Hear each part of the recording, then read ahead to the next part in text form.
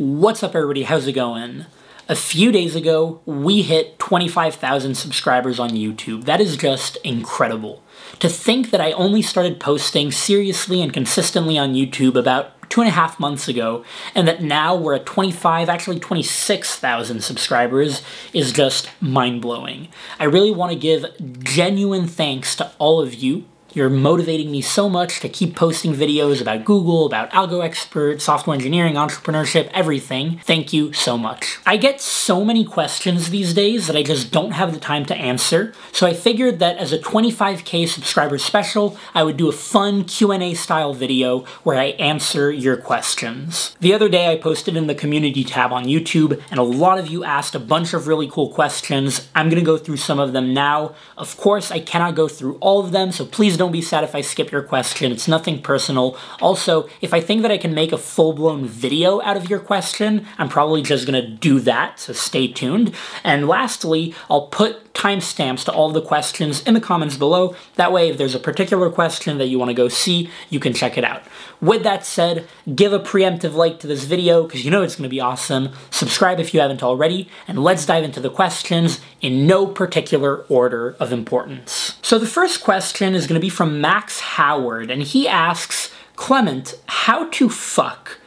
I think that this is a very, very good question. You can tell that it's well thought out, and to be honest, I think that I'm uniquely positioned to answer this question. The key thing that you have to do is— oh no, there's some sort of weird glitch with my camera there. I think it was still recording though. Anyway, Max, I hope that that answers your question. Fantastic question, really good job on that one. And for everybody else watching, let me know in the comments what you thought about my answer. I'm very curious. What should we do when recruiters don't respond to our messages on LinkedIn? This is very much like dating, and you've got two options. The first one is to contact other recruiters. The second option, which you can do in parallel with the first one, is to keep following up with this first recruiter, but to do it in an exponential back-off sort of way, where you follow up maybe 3 days later, and you say, hey, did you get my message?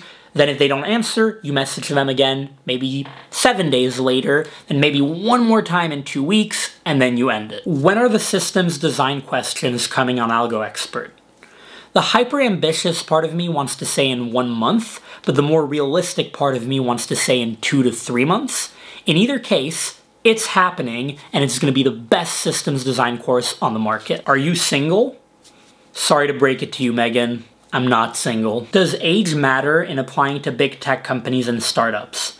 It shouldn't matter, and from what I've seen and heard, it doesn't matter. To give you an example, this is pretty anecdotal, but still, at Google, I worked with a lot of people of all ages. I practice a lot of data structures and algos, but if I try to approach the same question after a week or two of practicing, I tend to forget the approach which was used to solve the question. How do I improve upon this? I'll definitely be making a video on this topic sometime in the future, but I do want to address it now since it's got a lot of likes. There are two things at play here. First of all, you have to realize that algorithms and coding interview questions are not meant to be memorized. The whole point is for you to become good at problem solving and knowing when to apply and use certain patterns or techniques, or how to derive certain patterns or techniques or approaches when you're faced with a new problem, but not to try to memorize the problem and say, oh, here I remember that I need to use sorting, or here I remember that I need to traverse a graph. No, you want to practice enough to where from any question you can sort of derive how to solve it by just hacking away at it because you've done so many other questions. Not just trying to reach into your memory bank for the approach that you used previously. The second thing at play here is that you might just have to do that same question more than once. It's totally normal if you have to do, especially a difficult question, multiple times for the pattern that's used in it to finally sort of ingrain itself in your mind. As an example, there are certain questions that are not obviously graph questions, but once you do them multiple times, we're talking at least 3 times, for instance, or maybe just 2 times, you will start to really get that sort of second nature intuition that comes to you that tells you, yeah, this is a graph question. Of course I can transform the input into a graph. So I guess what I'm trying to say here is that it might just be that you just need to do this question a couple more times. What's the last thing you watched on Netflix? I think it was the very popular Black Mirror show that Netflix has, and I watched it back in January of this year, 2019, when I was on a 14-hour flight to South Korea for work at Google. Unfortunately, I haven't had much time to watch Netflix since. Who's your favorite YouTuber? That's a tough question. It's hard to have a favorite YouTuber. I watch all kinds of content on YouTube. I used to watch so many prank videos. I could name all of the prank channels that I watched. I watch a lot of informational content, so Graham Stephan, for instance, a lot of the tech channels. I also watch comedians, all kinds of stuff. I also love getting into the sort of weird part of YouTube where the YouTube algorithm brings you down some sort of weird path and you're like, how did I end up here at 3:30 a.m.? How much do you bench? So my personal record is 315 pounds at a body weight of about 170 pounds. I'm going to put a video of this somewhere in the background here. Now, if you're into lifting, you know that strength is very fickle. It's very ephemeral. So this is not what I currently bench. Right now, I'm probably about 40 to 50 pounds weaker than this. This is my all-time best. I benched this right before I graduated from college. So this video that you're watching is me about a week or maybe a few days before graduation. Fun fact, the Clement that you just saw here did not know how to code. I had never written a line of code in my life in that video, which dates back to, I don't know, like 3 years ago, 3 years and a couple of months ago now. How do you fight coder's block? So I'm going to assume that you mean that feeling when you don't know how to solve a problem, you've been banging your head at it for a while and you just don't know. If that's what you're talking about, there are two options. One of them is I just do something that's completely unrelated to coding, go to the gym, go to sleep, go shower. The other option is I literally just keep banging my head against the computer until it works. And both options have actually worked for me. How do I get into FANG? I'm a CS major, freshman, and also fairly new to coding. Love it so far. So this is going to sound pretty self-markety, but I'm dead serious. Assuming you stick to your computer science degree and you actually work hard and you really like coding, watch all of my videos, especially the ones about Google, about FANG, about how to get into Google. I've made a lot of them, how I got my interviews, 6 tips on how to get into Google. I'll be making a lot more in the future. Listen carefully to all the advice that I give in those videos. Apply it. Buy Algo Expert, do all the problems, start early, and I bet you will get into one of the 4 or 5 FANG companies by the time you're done with college, or maybe during an internship in college. And of course, use the promo code CLEM, C-L-E-M, for a discount on the platform. Hi Clement, I want to buy Algo Expert, but I don't have much knowledge about data structures. I only know arrays and linked lists. Should I buy Algo Expert? Yes, we actually answer this in our FAQ. Maybe we should make it more prominent on the website. But yes, I always tell people, all that you need if you want to start practicing coding interviews, if you want to do Algo Expert, is you need fundamental programming skills. You should know for loops, loops in general, conditional statements, how to declare functions, how to manipulate maybe arrays and strings at a basic level. But everything else you will pick up on the website. If you don't know what a heap is, we have a video on how to construct a heap. If you don't know what a binary search tree is, we have a video on how to construct one. You will pick up the knowledge that you need as you go. As a side note, we're actually working right now on a bunch of videos about data structures as additional content on the website. I can't promise when we'll be coming out with those, but we will be coming out with them in the near future. Being a resident of India, how do I apply for a Google job abroad, like in Singapore or Mountain View, and will they accept me given that we have Google offices here in India? My understanding is that yes, you can definitely do that. You can apply either online to one of the offices that you want, or you can contact a recruiter in those offices. So for instance, a recruiter in Mountain View. There's going to be some stuff with visas, H-1B1s. I'm not too familiar with those topics, so you should definitely look into that, but it's certainly doable. Another option that I do want to mention is that there's a lot of internal mobility once you are in a company like Google. So one option might be to start in Google India, and after 1 year, you apply for an internal transfer to another office like Mountain View or New York City, which I would highly recommend. And that might be an easier option. You developed Algo Expert in React, but at Google you worked in Angular. Why did you pick React, and what are the differences between the two? I'm probably not going to address the differences here because it's probably too long to talk about, but there are two reasons that we picked React. First of all, at the coding bootcamp that I was at, I learned React, not Angular, and since I started Algo Expert a little bit before I started working at Google, all I knew at the time was React.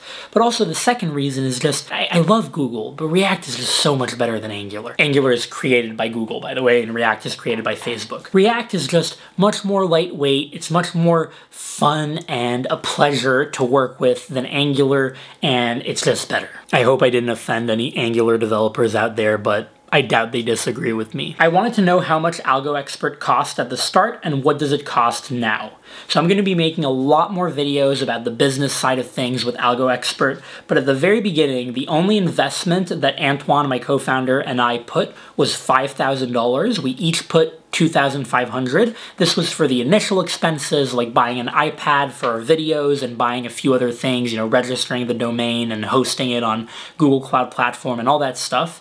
And ever since then, it has been profitable and self-sustaining. Today, it costs a lot more. Most of our costs go to advertising and affiliates. It varies from month to month. It's definitely increasing every month because we're making more and more revenue every month and we have to advertise more, we have more and more affiliates. However, it's not increasing linearly with our revenue, if that makes sense. It's sort of on a more downwards trending curve. So in the month of September right now, I think our costs are at about 20,000 US dollars. Can you give me a good project idea to work on using Java?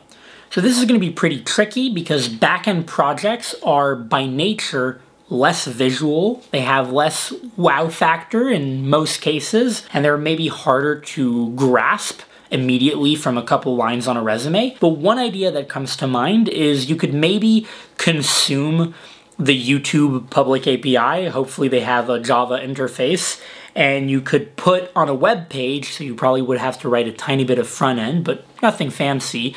You could put on a web page data about maybe tech YouTubers and comparing how fast certain tech YouTubers are growing compared to others, and maybe, you would be showing some of your Java skills with regards to hitting that API, and maybe you can get creative and show some graphs or show a bunch of other data, something like that. Just an idea. I hope that helps. Maybe other people in the comments can give you ideas about Java projects. If you have some, let him know. David Blaine style street card magic at 250k subs. You got it. Tell us your daily routine from the moment you wake up till you go to sleep. It's coming. Which game did you play and stream? Mostly World of Warcraft and a little bit of Hearthstone. Woo, let's go Clement. Been a pleasure watching this growth. Keep up the good work, man. Chris, where's the question? Do you have Romanian relatives because of your last name? Yes, my father's Romanian. What do you think about React plus TypeScript? It's the best thing ever. What is your next step? That is a fantastic question, Max, but I don't think that this video is the place to answer it. I'll probably try to tackle this in a future video or maybe in a future Q&A or something. What are the things that annoy you the most when working as a programmer, and the opposite, what is the most fun about it? The most annoying thing by far and away is getting a new developer environment set up with documentation that's out of date. It's so frustrating. You just keep getting random errors that nobody knows about, and it's just super frustrating, super mentally exhausting. The most fun thing is when you're working on a problem and you have bugs in your code, you're trying to fix them, you spend a lot of time, and eventually it just works. There's nothing more satisfying than to solve a problem or than to build something. It's so empowering, it's so fun. That's why I love programming. How do low-income students learn the skill sets and mindsets to be a professional like you? The beauty of the day and age that we live in is that you have access to so much information if you have an internet connection. Just YouTube, for example, has a wealth of free knowledge. Go on YouTube, watch educational channels, find good content, and build that mindset up.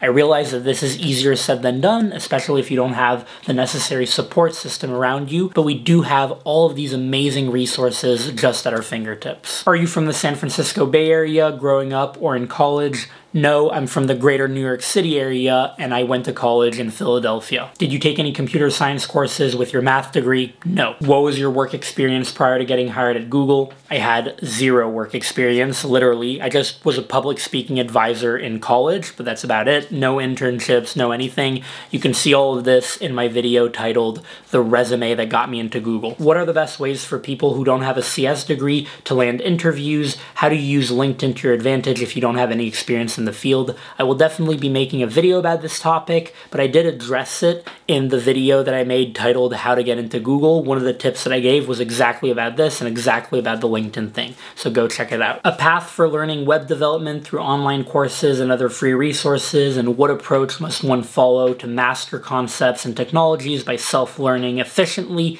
I will have to make another video about these topics. Really good questions, but I don't think I can condense this in this video. That's going to be it for this video. Let me know what you thought about this Q&A. Did you like it? Do you want to see another one at 50K subs or even later? Let me know. Don't forget to like the video, and I'll see you in the next one.